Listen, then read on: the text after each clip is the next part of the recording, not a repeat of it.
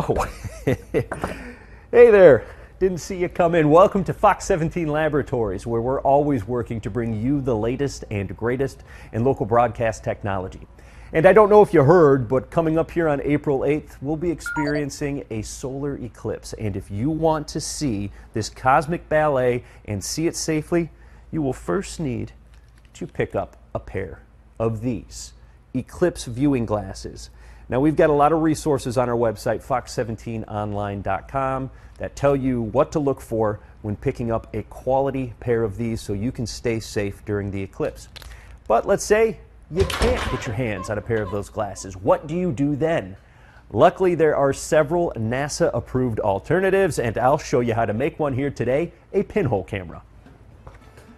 Luckily, you're not going to need a lot to get this done. Just 2 pieces of cardstock, some aluminum foil, or a couple of pieces of aluminum foil just to be safe, tape, a pair of scissors, and a safety pin, pencil, anything you have lying around that can make a small hole in this tin foil.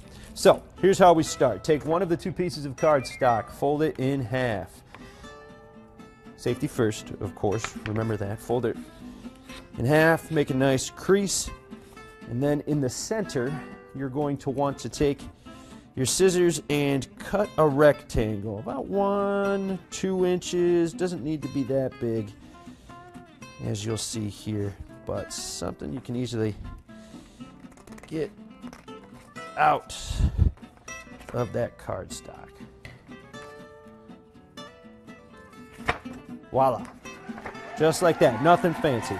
Then, step 2, take a piece of your aluminum foil,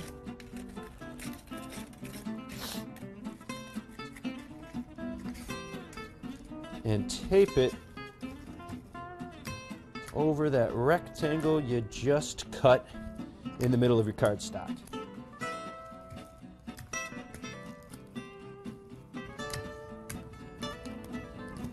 Doesn't have to be pretty.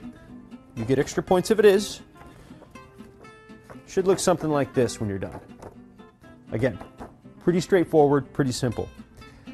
Then the final step, take your pen, your pencil, your paper clip, whatever you have, and poke a hole in the center of that aluminum foil. And there you go, your very own pinhole camera. The next step, take this piece, the piece you haven't cut, and put it on the ground. Once on the ground, position yourself between this clean piece of cardstock and have the eclipse behind you.